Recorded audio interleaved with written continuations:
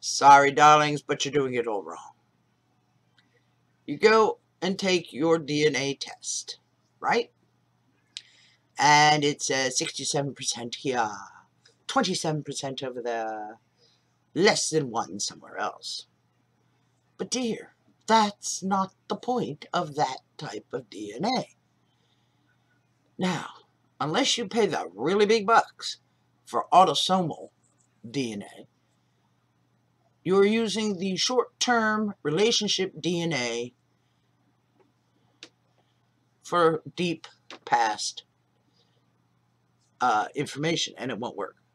Autosomal is the big buck one, and that's the one you pay to find out immediate relationships between you and your 5th cousin 2nd times removed who lives in Poughkeepsie. That's what that's for.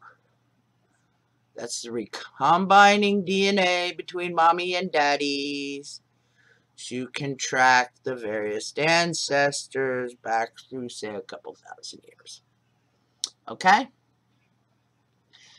That is not what Y-DNA that all men have from their fathers and passes only to sons, or mtDNA, which comes from mothers to their children and is only transmitted through the female line.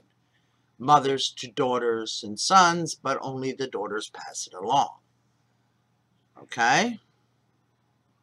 So the grandchildren, if they're female, will either have the great-grandmother's DNA or they'll have some other woman's DNA for their mtDNA if they're girls.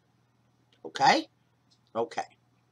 So, now that you have that down, the mtDNA and the Y-DNA is what you use to discover your haplogroup. And that's for the deep past, 30, 40, 50 million years ago, ever since human beings started walking upright and speaking in tongues. Okay? So don't tell me you're 67% Ireland. Nobody cares. What I want to know, are you RB1, RB1B, RB1A, RB1, 2B, 3B, 1A, 3B, with your SNPs, in case of a male, or a female if you're JT, pre-JT, NQ, whatever.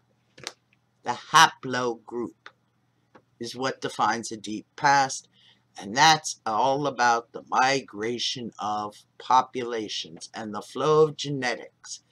How did you get from Africa to Scandinavia?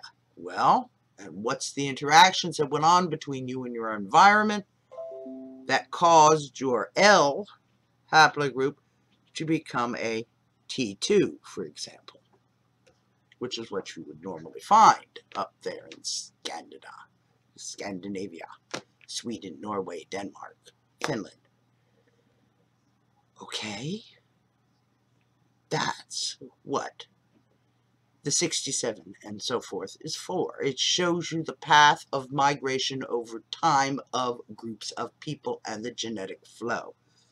So just because you're R1B doesn't mean that your 5th cousin twice removed and living in Poughkeepsie really is your 5th cousin.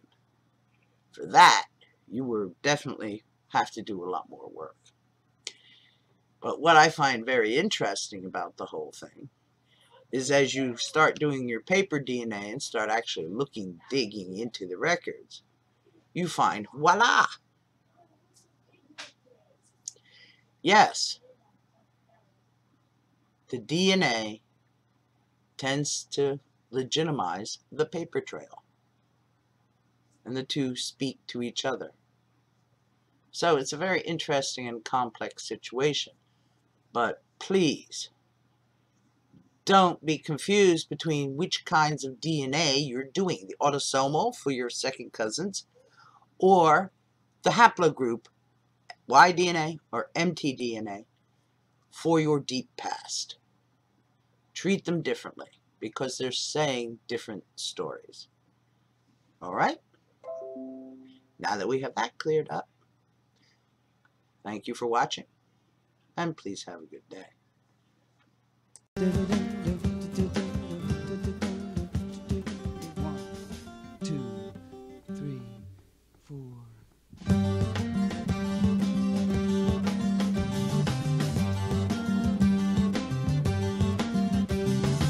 If I had ever been it before, I would probably know just what to do. Don't you? If I had ever been it before, on another time around